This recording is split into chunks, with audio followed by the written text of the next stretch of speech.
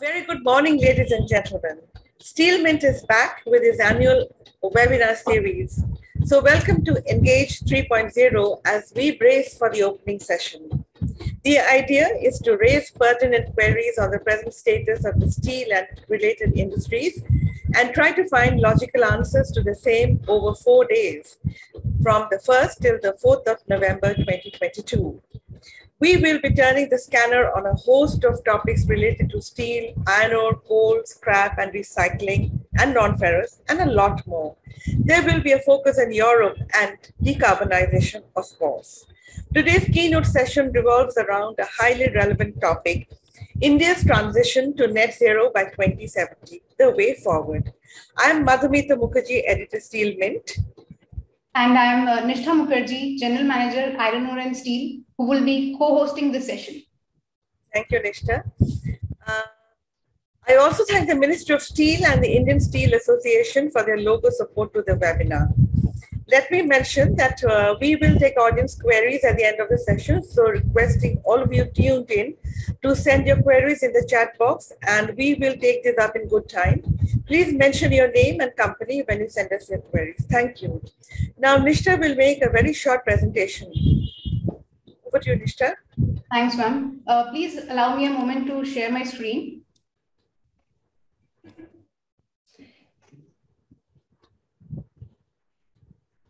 I hope my screen is visible.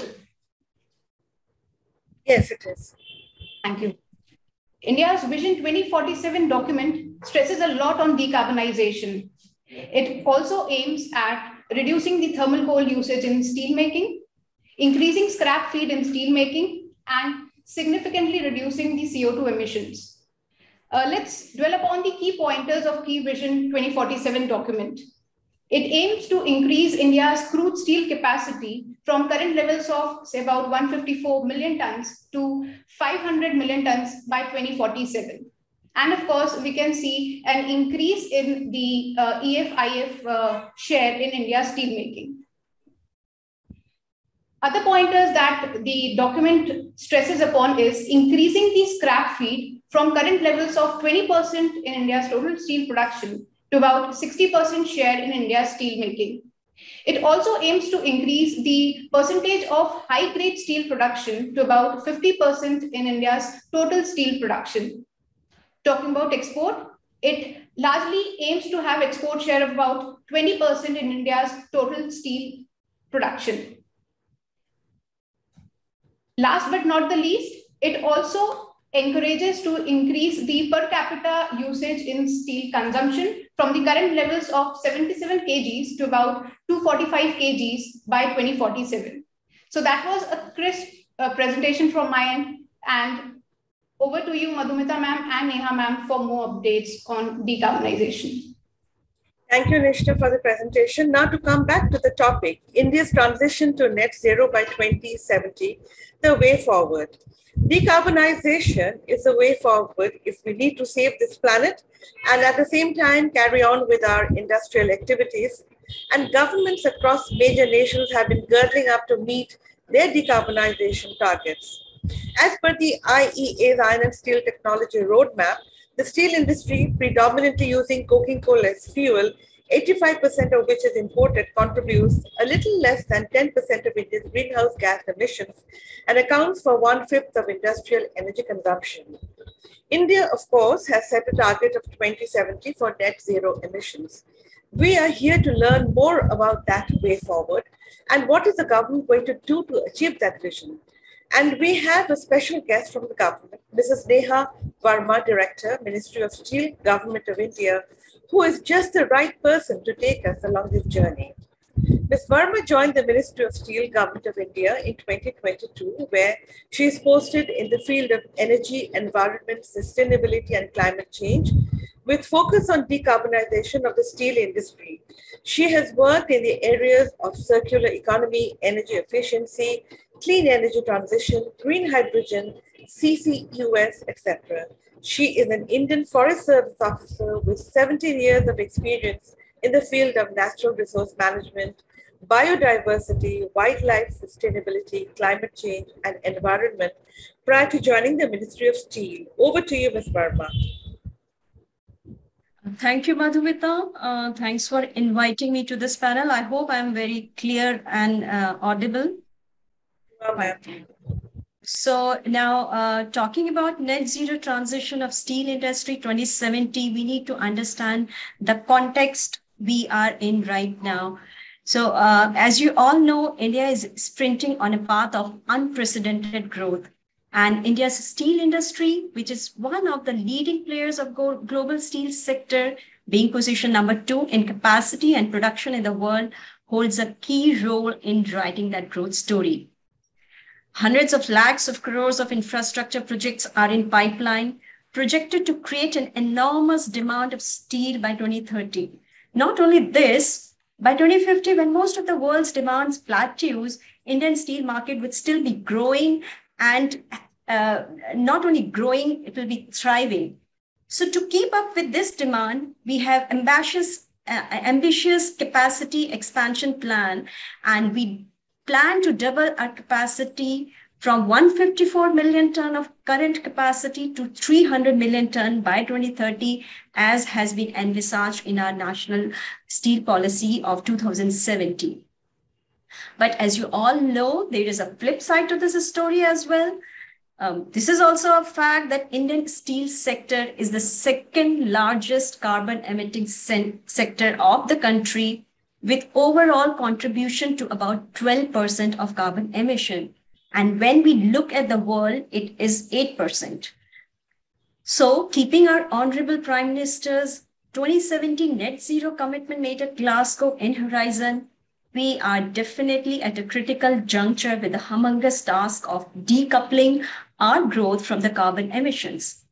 So, as is being rightly said all over again, over and over again, that steel industry is a hard to abate sector. And this is so because carbon is very, very intrinsic to the steel making process. The high energy requirement for melting and processing iron ore to iron and then to steel, as well as a need of reductant to convert that iron ore to iron, makes it so. And also, I just want to highlight another fact that Indian steel industry is a very, very unique industry compared to the other steel sectors of the world. It has a very, very diverse mix of processes, technologies, feedstock, energy sources, and which are distributed across ISPs as well as small players, like we call them secondary steel industries. And we are also very uniquely placed in terms of our resources. Our emission intensity today is at 2.55 tons of CO2 per ton of steel produced, which is quite high compared to the world average because we have a very low availability of natural gas, we have low availability of scrap, and the iron ore which is used in the country is again of the low grade. So this puts India in a disadvantageous position. So just because of the availability of the resources, because of the kind of feedstock we are bound to use in our processes, we are at a high carbon emission intensity. And another big challenge is availability of technology. If we talk about here and now, there's a lot of work going on for finding out radical solutions of steel making through alternate processes, but the maturity level of any of these technologies is not there for the commercial production. So this puts us in a very tight spot, but India is all geared up to achieve our net zero 2070 target. And the Ministry of Steel is all set to pull the levers to accelerate this transition to net zero steel and pioneer a model of growth without carbonization. So I would just like to tell you that Ministry of Steel is currently working on a policy which defines the strategy, the roadmap, and the action plan for the decarbonization of steel industry while looking at all the aspects of emission abatement ranging from carbon minimization to carbon avoidance to carbon utilization. We are also working on a policy architecture which is hinging on 5 pillars of reducing the use of energy through energy efficiency means, switching over to renewable energy, achieving material efficiency and circular economy, We are looking towards process transitions to a cleaner technology usage. And then lastly, we are harping on deep decarbonization efforts using hydrogen and CCUS.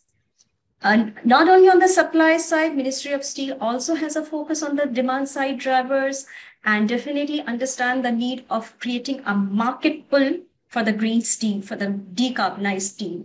So Ministry of Steel is also considering all the possibilities to pump up the demand for green steel in the market. And of course, defining what is green steel, what is net zero steel, what is near zero steel, defining, giving the taxonomy of the steel along with the MRV processes is also under process.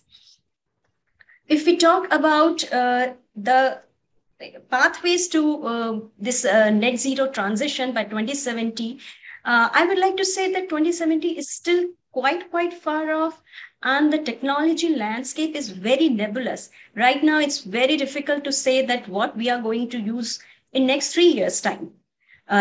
Carbon capture, utilization, and storage is in such a nascent stage that's not commercially viable.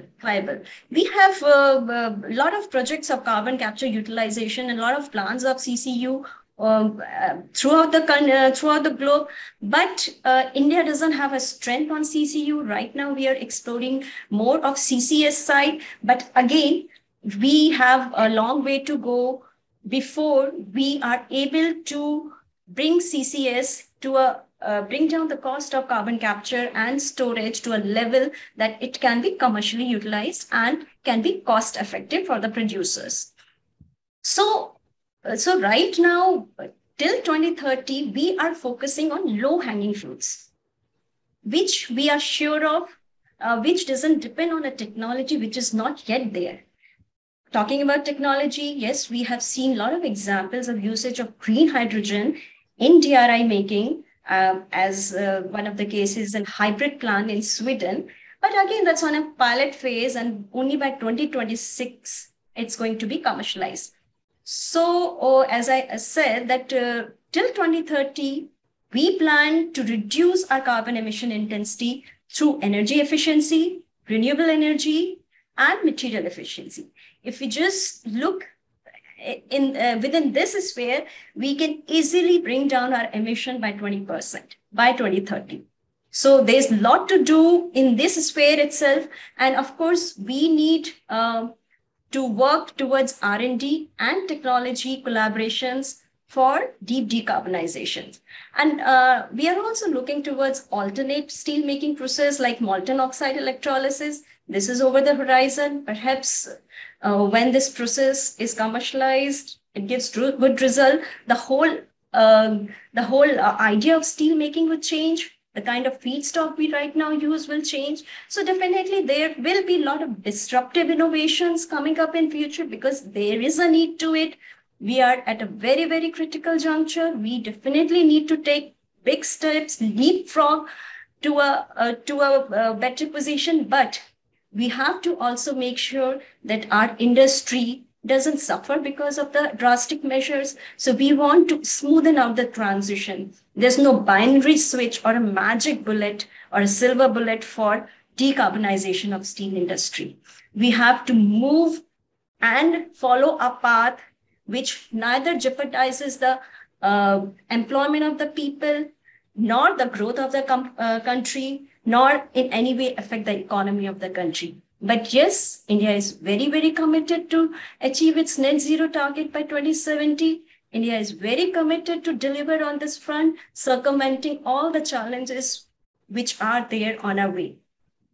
So this is what I have to say about Ministry of Steel. We are ready to take up this pathway. We have already started the process, not only started, we have already moving ahead on this using energy efficiency techniques in our steel plants. At least for the ISPs, for the integrated steel plants, we have drastically reduced emission intensity from in last 5 years. So, and the scheme of, as you would know, the PAT scheme, Perform, Achieve, and Create scheme had really helped us move forward in that direction. Similarly, renewable energy is a low-hanging fruit. We hope that while India tries to achieve its set target of 500 gigawatt renewable energy by 2030, Indian steel industry would be able to meet all its electricity requirement through renewable energy.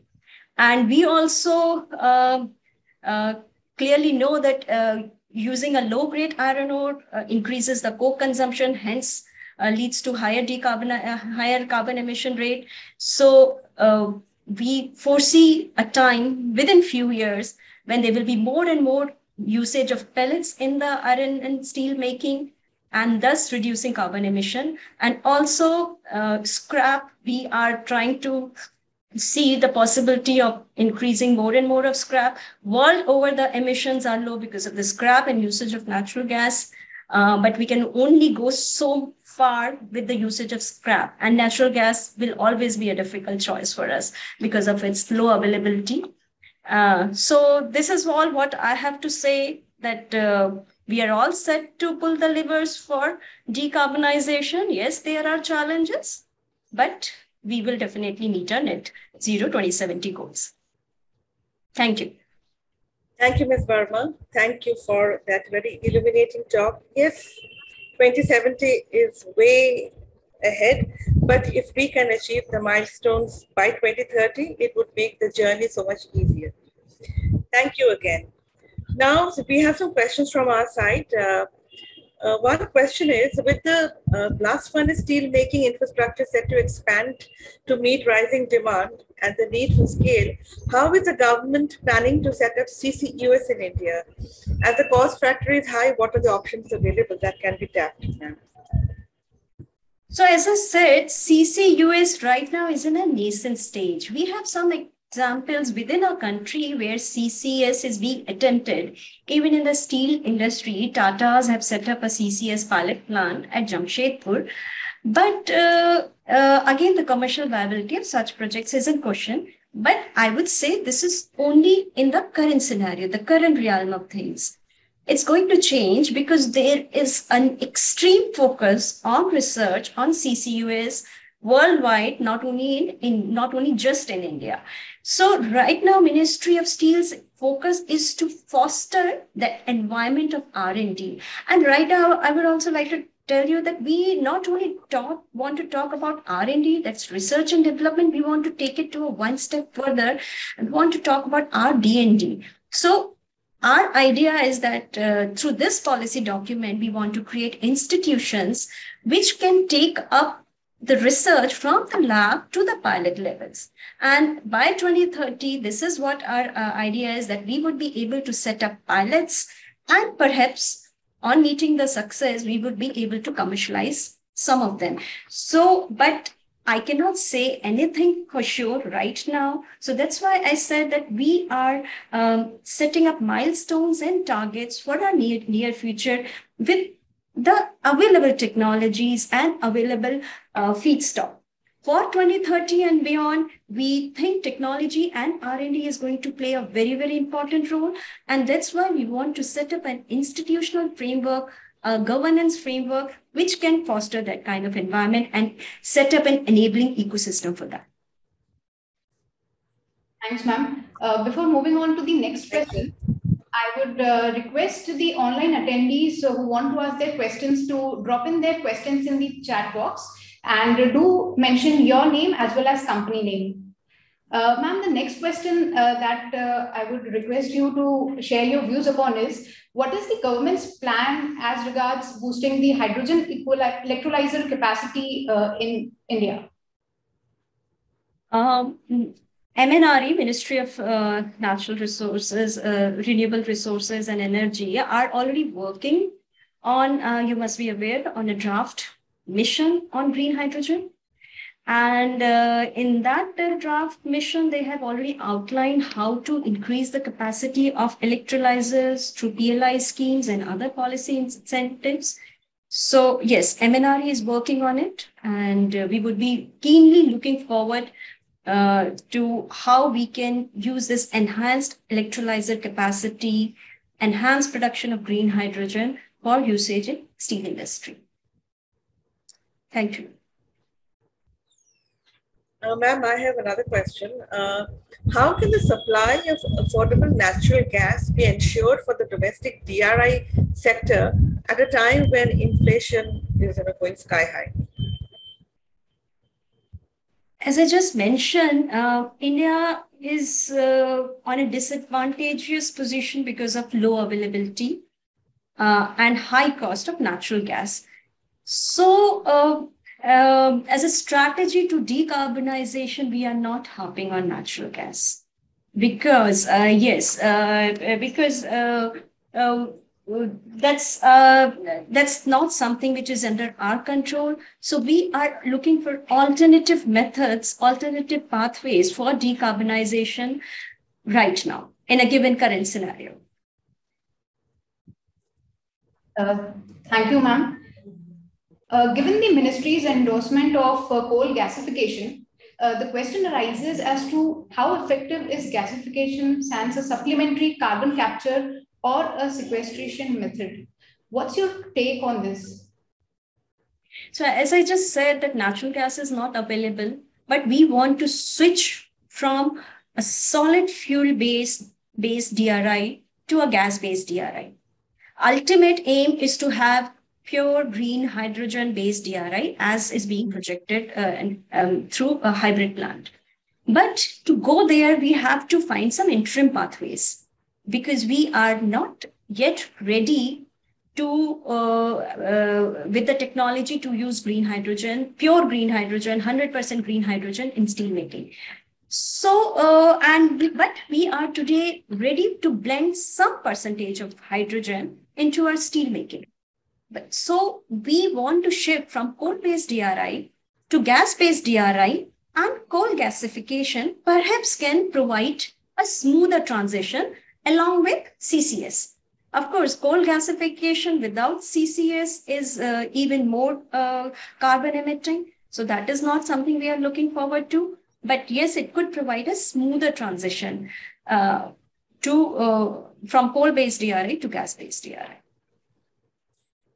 Ma'am, you did speak about hydrogen and about its blending aspects, but I want to ask you, can hydrogen be a standalone fuel solution as well? Or will it always be a complementary to alternate fuels? And what are the constraints in using hydrogen in steel making? Yeah. So you need to first understand that in India, we make steel through two processes, mainly two processes, blast furnace BOF route, BF route, and then DRI EF route. So in blast, and 45% of our steel is made through blast furnace route. In blast furnace route, we can blend green hydrogen, the hydrogen, with PCI only to a very limited extent. So we can use green hydrogen. We are ready with that right now also, but only to a very, very limited extent. So it can help us reduce carbon emission only by like maximum of 10% or so, not beyond that. But in gas-based DRI process, 100% usage of green hydrogen is still under experimentation phase, as I just mentioned.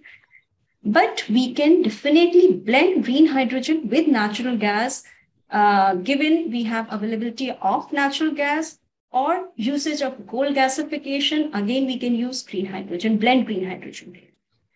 So the problem with green hydrogen right now is it is the storage, the transportation, the whole ecosystem behind using the green hydrogen. So India has to move a little forward before we create that kind of a system and develop a cluster approach of production of green hydrogen, distribution, storage, and transportation, as well as when we bring down the cost of green hydrogen, then definitely we can start blending green hydrogen in our steel making process. But usage of 100% of hydrogen right now is not feasible. Problem with usage of green hydrogen or any hydrogen in steel making as a reductant is that it is an endothermic, it creates an endothermic reaction, which means that you need more higher temperature to melt the iron. It reduces the temperature of the reactor. So we need to provide some extra energy sources. So that is what is being right now experimented with. So, but in future, I'm sure this is the way to go. Thank you.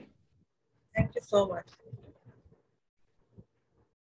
Ma'am, next question is that how complex is it becoming for India for adopting requisite policies as we shift from merely reducing the greenhouse gases to achieving net zero emissions? Is the steel industry moving in tandem?